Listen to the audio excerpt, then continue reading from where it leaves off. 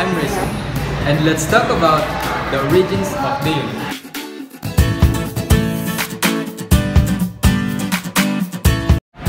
The origin of the universe was explained by three.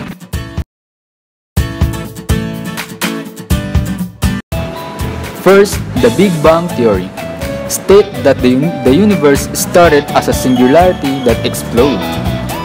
This explosion is a result to the formation of all the matter in the universe.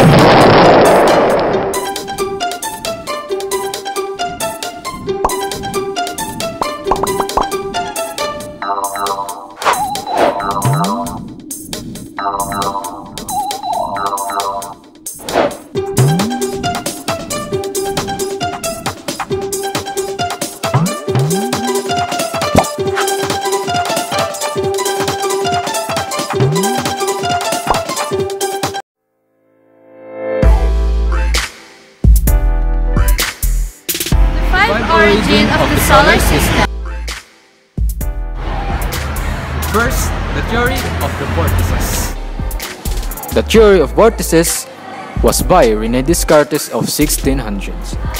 The space was entirely filled with matter in various states, whirling about the sun like a vortex. Second, nebular hypothesis on star and planets. Nebular Hypothesis on Star and Planets by Immanuel Kant. Thin dim clouds of dust and gas out of cosmos would collapse on themselves under the force of gravity, causing them to spin to form a disk. From this spinning disk, planets and stars would form. The third is Laplace Nebular Theory. Laplace Nebular Theory was by Simon Laplace. A slowly rotating nebula collapsed under the gravity, forming an oblate spheroid due to the increase in its spinning rate. Fourth, the colliding of comets and sun. Colliding of Comets and Sun by George Louis Leclerc and Comte de Buffon, mid-1700s. Planets produced because of the collision of comets and sun. Fifth, the Solar Nebular Disk Model or SNDM.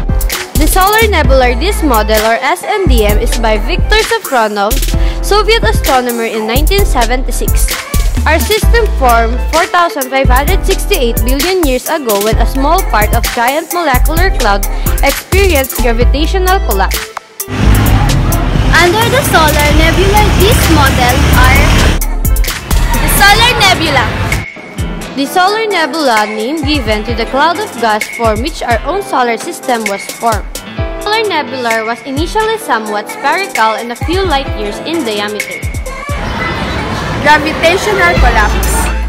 As the nebula falls inward, gravitational potential energy is converted to heat.